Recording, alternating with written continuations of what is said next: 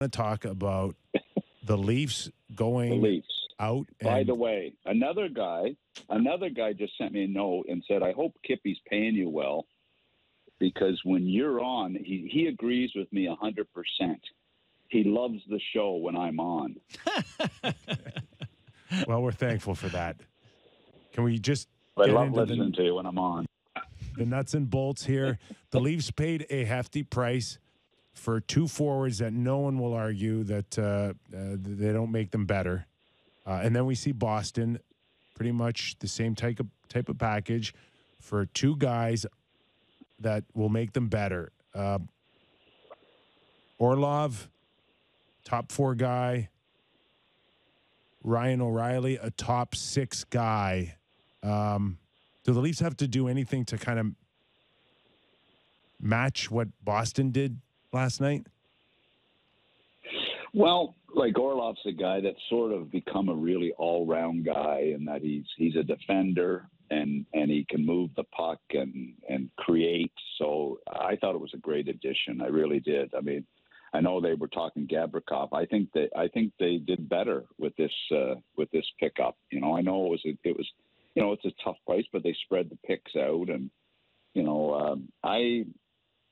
Boston's better. Yeah, they're better because of it. And Ryan O'Reilly, look, I watched the Buffalo game that night, and it was exciting to see that. I can only imagine how Kyle and Brendan felt watching that performance by Ryan O'Reilly, who has proven to be, he's a Stanley Cup winner, and it was a good move. I see where they have him in the top 6. I really would like to see them set up their third line to be a really top third line. And, I know Tavares, he seems to want to play the wing. I'm caught off guard by that. I'd love to see him in that 3-hole with, Chari's a good pickup too for the fourth line.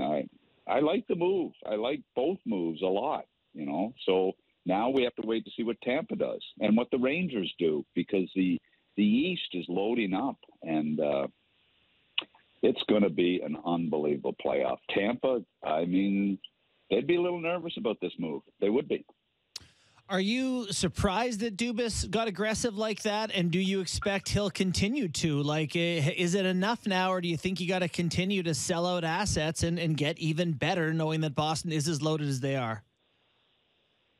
Well, I still think they've got there's still a major question with their blue line. I still think they need another top guy on their back end, and that's tough to do right now. And I think that's got to be something they're considering. And then we come back to the same old problem.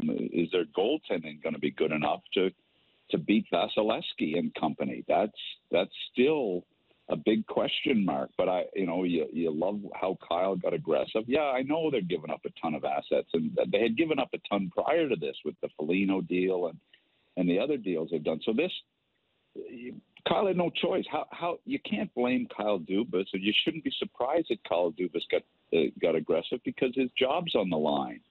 And 6 consecutive years of losing out, they've got to go for it. They've got a good team. They've had a good year.